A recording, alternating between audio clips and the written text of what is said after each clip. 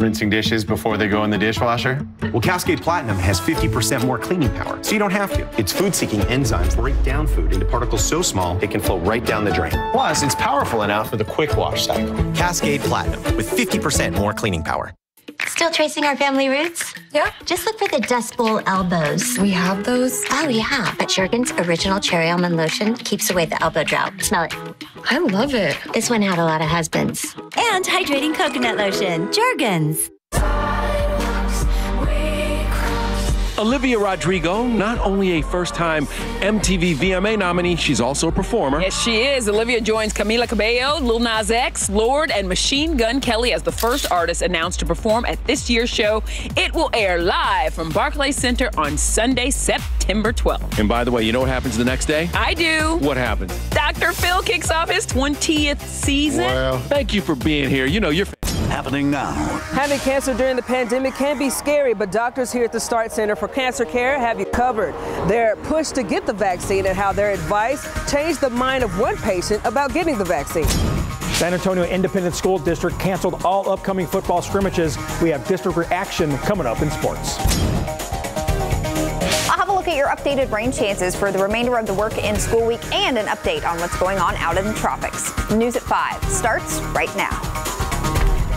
Vaccine hesitancy. It is still a big concern in our community. And today we're focusing on those who are battling severe illnesses. Doctors at the START Center for Cancer Care strongly pushing for the use of masks and urging vaccinations. Our Daphne Gray spoke with a patient who says though he was hesitant at first, he's had a change of heart.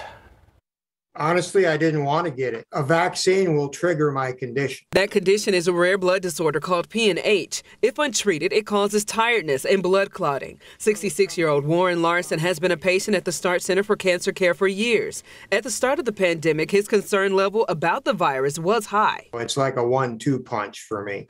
Oncologist and hematologist doctor with the START Center, Dr. Stephen Coulter, says they have very strong recommendations for patients like Larson. Limit the amount of time spent going to the store and elsewhere. So far, only 190 patients contracted the virus, and fortunately, all have recovered and did not require hospitalization. But I don't think this should set up a false sense of security. Which is why, despite the hesitancy, they are highly recommending people battling severe illnesses like cancer or blood disorders get the vaccine. He goes, you'd be worse off if you were to get the virus without that vaccine. Some patients have had reactions to the vaccine. In general, these symptoms are not that severe and tend to last less than a day. For Larson, who didn't catch COVID but got the J&J vaccine, he had a high fever, but after a couple of days, I actually won a golf tournament.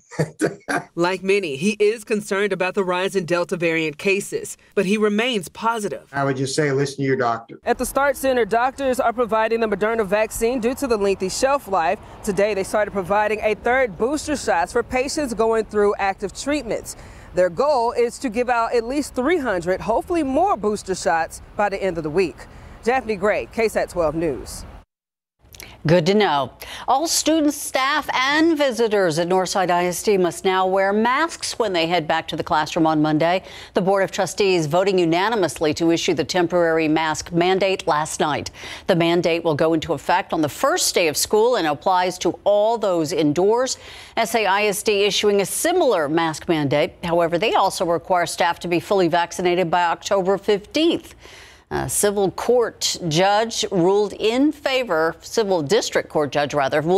of Bexar County, allowing Metro Health directives that allow and require masks indoors at public schools. He represents a big part of the border. U.S. Representative Henry Cuellar speaking today about how the Delta variant is affecting cases and vaccinations there. He was in San Antonio today and says, just like the rest of the country, he's very concerned. Cuellar says the hospitals at the border have ICU space. They have equipment. They don't have staff, though. However, he says a lot of the area he represents have very high vaccination rates. I don't understand why a mask has become such a political issue. I do not understand that. And we need to do that. We need to wear the mask. On the border, I can say this, our vaccinations in Laredo and some of the other border areas, they're so much higher than the state and they're higher than the national level. Representative Cuellar goes on to say getting the COVID vaccine is similar to getting the vaccines that are required for kids to go back to school. The call to get COVID booster shots for all Americans getting louder and louder as U.S. health officials continue to see the Delta variant cases surging across the country. The CDC director and other leaders outlining a new plan for Americans to get an extra dose 8 months after you got your second shot of either Pfizer or Moderna. The doses could begin as soon as the week of September 20th.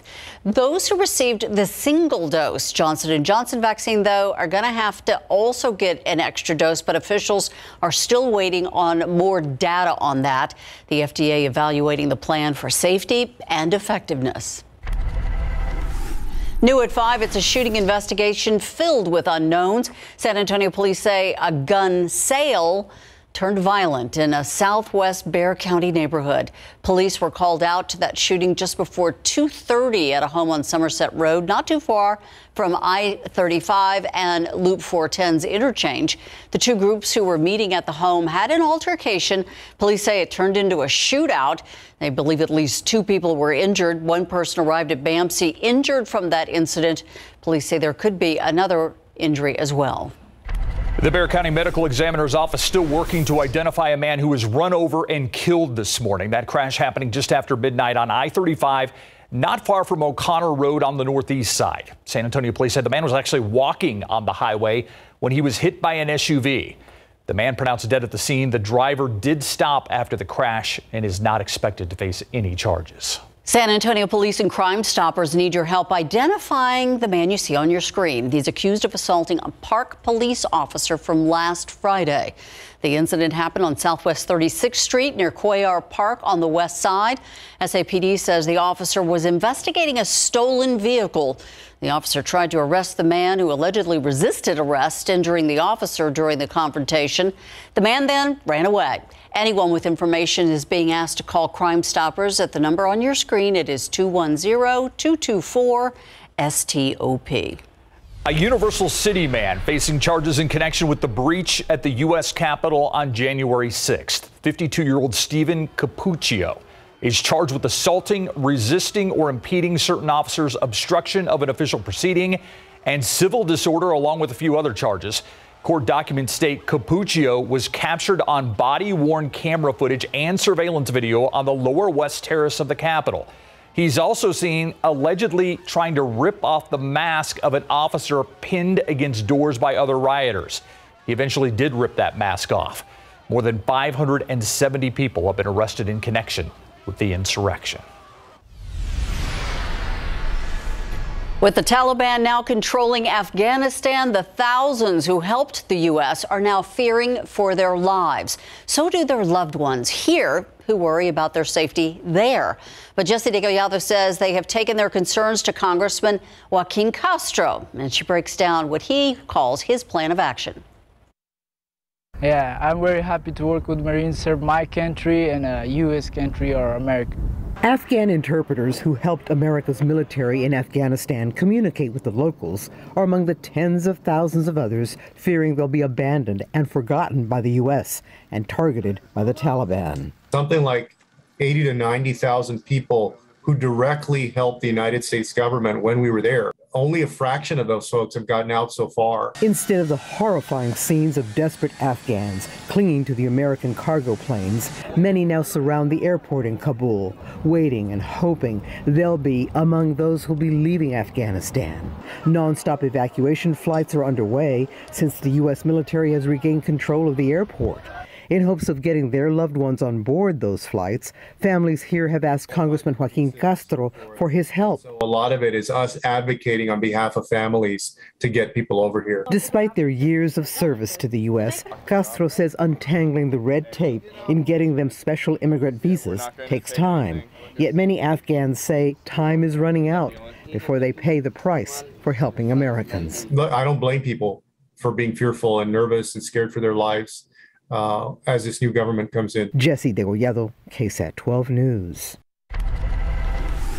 Firefighters facing dangerous conditions as they struggle to contain the spread. One fire tearing through a small Northern California forest town, prompting a massive power company to cut electricity to thousands of homes.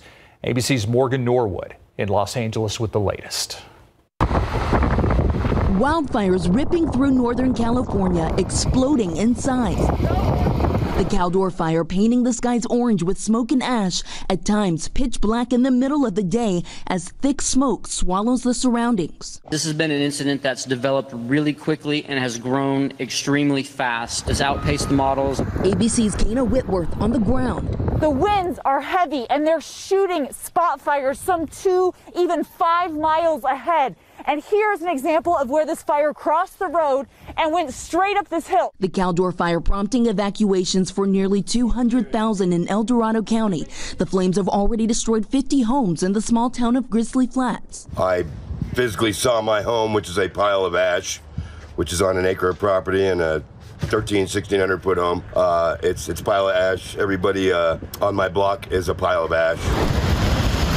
Meanwhile, the Dixie Fire now marching toward mountain communities, a major utility company already shutting off power to nearly 50,000 customers to prevent wind gusts from damaging power lines and sparking more blazes. California Governor Gavin Newsom urging more action on climate change as scientists warn these fires will grow more frequent and intense as the world warms. We have to do more and we have to do better as it relates to actively managing our forests, vegetation management efforts, our pre-positioning of assets. And the fire danger continues. Officials in the Bay Area declaring critical fire conditions and issuing an air quality alert as that smoke from those northern wildfires continue to move into the region. Morgan Norwood, ABC News, Los Angeles.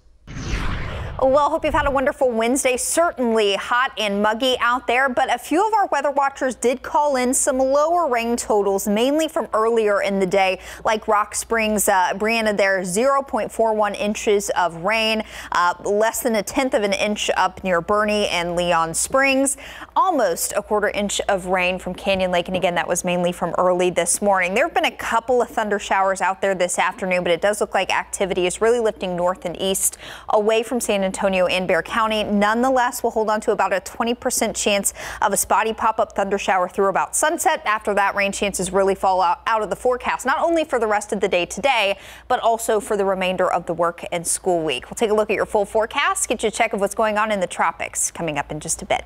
Ursula. Thank you, Katie.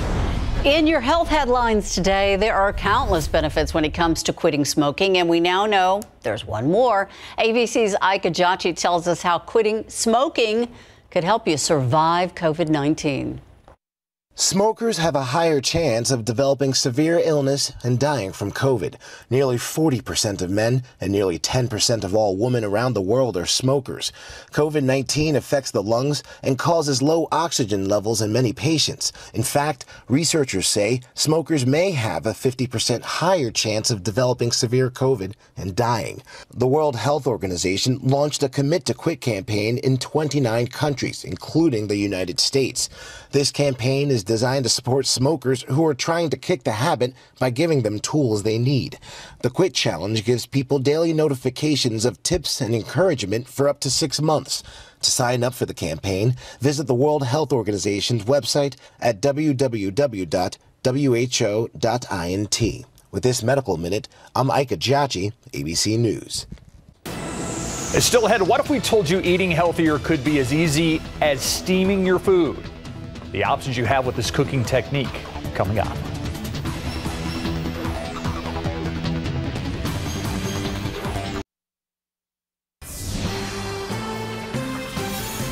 New at 5, summertime cooking. It should be light and easy, right? Steaming meals, a great way to put a healthy plate on the table, and cleanup is super easy. So 12 on your sides, Marilyn Moritz has some ways to take steamed food from bland to bold. Ann Moffett-Ryan is into healthy cooking and likes the versatility of steaming. I usually enjoy cooking chicken and fish and vegetables with steam. I was thinking yesterday that I hadn't done an artichoke in a really long time and I needed to do one.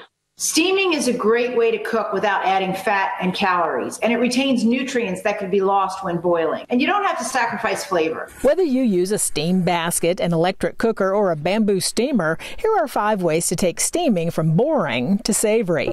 Instead of steaming with water, infuse with other liquids like broth or beer or wine, even flavored vinegars. Avoid thick liquids, though. They can burn. You can also flavor the liquid. Think lemon peel, dill, or garlic. You can steam seafood with white wine, onion, lemon juice, and herbs. A bit of sesame oil goes a long way. And chicken or potatoes can be flavored with rosemary or garlic. Spice your foods before steaming. Brush on the juices and pat the ground spices. Marinating before steaming adds flavor and tenderizes the meat. A mix of soy sauce, sesame oil, rice wine vinegar, and lemon juice for fish, or try carrots with olive oil and spices. Finally, try using parchment paper or foil to seal an envelope around food and create a steam in the oven. Thin cuts of seafood are ideal for cooking this way. Surround the fish with a little oil, some greens, veggies, and herbs that will build up steam while it's baking. Marilyn Moritz, KSAT 12 News.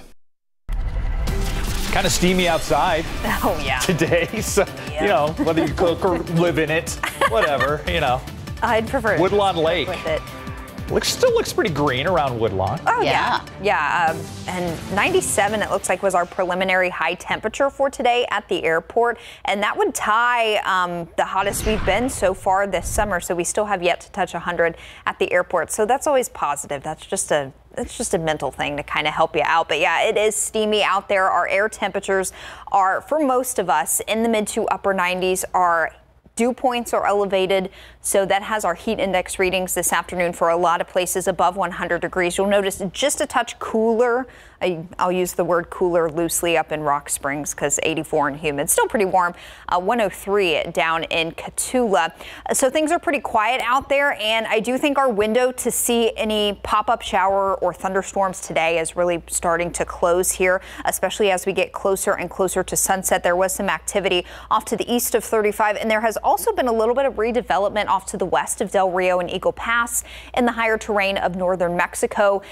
Del Rio, it looks like that rain that was to the west of you has kind of fizzled out, so you're in the clear for now. But Eagle Pass, you may have a couple of storms try to wander your direction over the next couple of hours. And then the activity otherwise has been focused north and east of San Antonio, and there hasn't really been any regeneration south of I-10 and Highway 90. So that's what makes me think, you can see here on Futurecast, we don't have this activity out there currently. So that's what makes me think our rain window is really, really rapidly starting to close here. Nonetheless, through about sunset, I can't rule out a pop-up shower or non-severe storm, but the majority of us will be rain-free this evening. Anything that can pop up over the next couple of hours will fizzle out after sunset, after we lose the heat of the day. Tomorrow will be a rain-free day. We may have some more afternoon development in the higher terrain of Mexico there, but otherwise our rain chances will start to bottom out tomorrow. And even into Friday, you'll notice a few more coastal showers possible as we get into Friday. Essentially, for our friends south and east of San Antonio, closer to the Gulf of Mexico, you could see a stray shower the next few afternoons, but majority of us will be rain-free for the next several days, all the way through the upcoming weekend. The reason for the spotty rain today, the rain from earlier in the morning, and also yesterday's activity was this short wave here that you can see really nicely on water vapor imagery. It's a nice little dip in the jet stream that mainly is sitting over North Texas. This is starting to be pulled north and east away from us, so that's why we'll see our rain chances really bottom out tonight and stay minimal all the way through the upcoming weekend. We actually have a little ridge of high pressure, kind of a mini heat high, if you will, that will actually start to settle in tomorrow and will be with us through the upcoming weekend, early next week. So that's why we drop rain chances out of the forecast here through the upcoming weekend. So that will put the focus of our weather forecast here back on summertime sizzle. Highs will be in the mid to upper 90s for the foreseeable future here. We're going to have some elevated heat indices in the afternoon. So if you'll be spending a lot of time outdoors, as always, just stay hydrated and take frequent breaks. Out in the tropics, we've got two systems that we're watching. We've talked a lot about Hurricane Grace. This will be approaching the Yucatan Peninsula tonight and tomorrow, and then eventually will wash out over Mexico. That will not have any impacts on our forecast. And then we've got Tropical Storm Henri south of Bermuda. Looks like this is going to make a sharp turn off to the north over the next few days, and as we get into the weekend and early next week, could affect portions of New England. We'll keep you updated there, but in the meantime, no tropical impacts for the Texas Gulf Coast at this time. This evening, mainly just hot and humid. Low chance of a pop-up thunder shower through about sunset. After that, rain chances drop out of the forecast. Tomorrow, a hot afternoon, highs in the mid to upper 90s, heat index 100 plus, but thankfully we'll have a good breeze in place tomorrow afternoon and also for the next several days. Guys. Thank you, Katie. All right, there is some concern that when announcements like this are made by SAISD, canceled games could follow. Yeah, and as of right now, SAISD has no plans to cancel games, at least in week 1. They seem to be safe, and they're canceling scrimmages because they want to keep the regular season alive. SAISD has canceled football scrimmages. We got those details coming up. Plus, our BGC preview takes us to Hondo, where we visit with the Owls. Coming up.